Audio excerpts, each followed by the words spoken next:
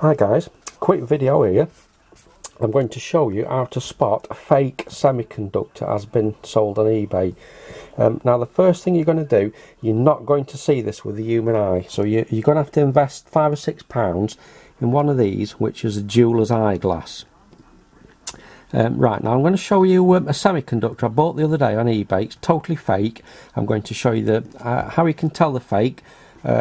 We're not going to be able to examine it with a jeweller's eyeglass because the camera won't pick up with it being such. The writing on the IC is so small, we're not going to be able to see, and we can't get the jeweller's eyeglass onto the camera. But I'm going to show you the telltale signs. I'm going to show you a real one and a fake one.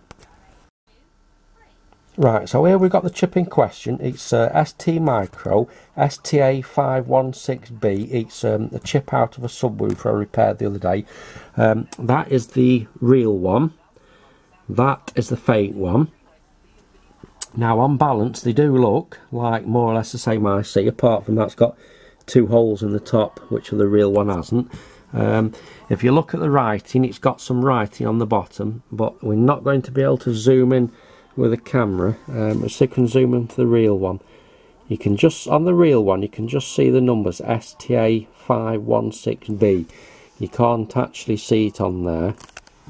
But when you look with a jeweller's eyeglass very, very carefully, if we just turn this piece of paper over here, what the Chinese will do, they'll take a chip, and they'll take any old chip that looks like the one you want, in this case, and if you examine with a jeweller's eyeglass, just above the top of the chip there's actually marks where the original number of the IC has been rubbed off.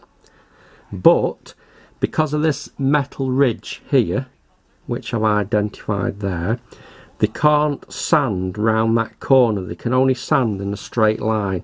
So what they do is they sandpaper the number off there, which will leave a little bit of a ridge here and here where the number's been filed off, and once they filed it off there, then they apply a new number.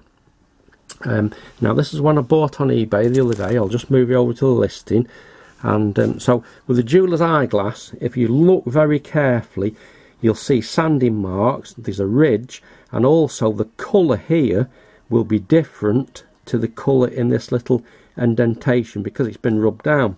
So I'll just move over to the eBay listing, the one I bought, which is this one, the fake.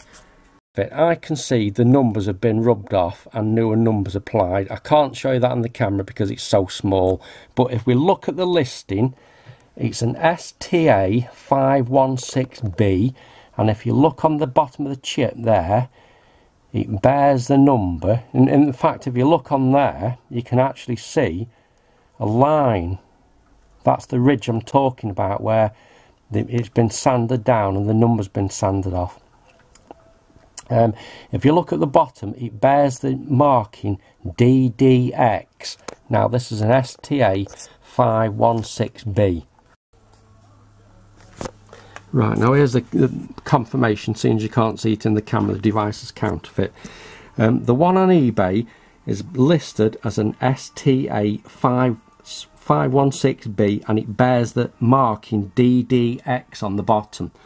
Now that's the data sheet for the 516B. If we move over to the STA516BE, you'll see that the BE version is actually the FFX digital amplifier. Now the one on eBay bearing the marking FFX is actually marked up 516B, whereas the FFX version is 516BE. And if I move the camera out, that's the two data sheets side by side, so you can see clearly that the 516B is not the FFX one as marked on the chip. So there we go, that's confirmation the device is counterfeit. I've actually fitted it and it didn't work. Well, there's no surprise there, and he's going back tomorrow. So that's how to spot a fake. If you add subscribe to my channel, I will be producing a couple more videos on how to spot a fake, because there's other telltale signs as fakes as well. Okay, thanks for watching. Bye.